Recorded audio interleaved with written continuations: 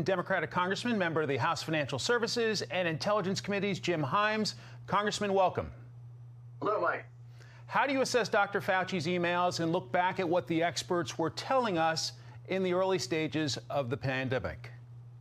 Yeah, I'm glad you asked, Mike. I got to tell you, I'm so troubled by, in particular, the approach that Senator Cruz took in your last clip, where he said, oh, this is all part of a conspiracy. It involves Mark Zuckerberg and the media and stuff. Folks, 600,000 Americans are dead. And today, we are actually doing better than any country on the planet in terms of beating this thing, maybe other than Israel.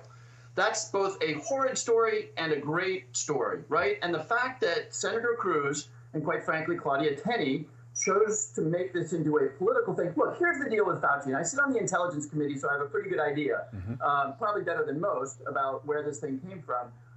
This was a novel coronavirus. The word novel means we've never seen it before. So, of course, Tony Fauci, who has spent decades, literally decades, in the service of his country, he didn't get everything right.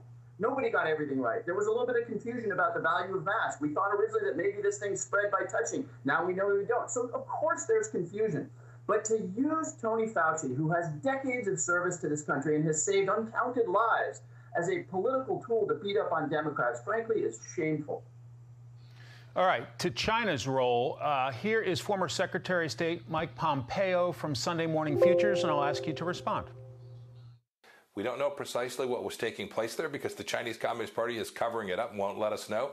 But there are a lot of unanswered questions about what these activities were, why they were engaged with them, were they connected to their military in any way, and if, in fact, this leak came from that laboratory. As a member of the Intelligence Committee, what are your concerns about China? So I think Mike's right. I think Mike said it exactly right. I can tell you this.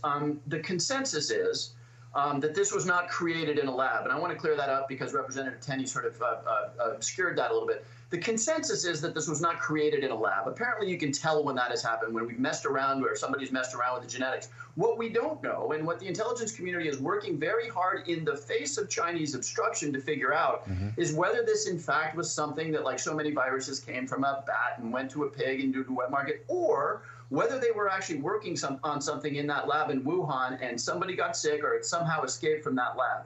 So, again, no reason to politicize this because Tony Fauci doesn't know the answer, Joe Biden doesn't know the answer, Donald Trump doesn't know the answer. We're still working on figuring that out in the context of the Chinese doing what they usually do, which is, making it pretty hard to get at the facts. I want to squeeze one more in. Congressman, will China be held accountable, and how do you think they should be held accountable? Well, so first we need to know what the problem was, right? Again, there's a lot of confidence that they didn't deliberately create this thing with some conspiracy, the way Senator Cruz would have you believe. But yeah, if they were incompetent and it escaped from a lab, and we've got millions of people around the world dead, including 600,000 here in the United States, yeah, they got to be held accountable. So what does that mean?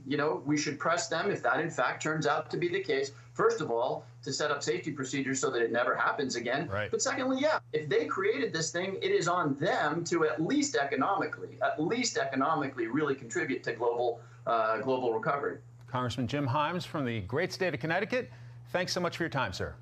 Thank you, Mike.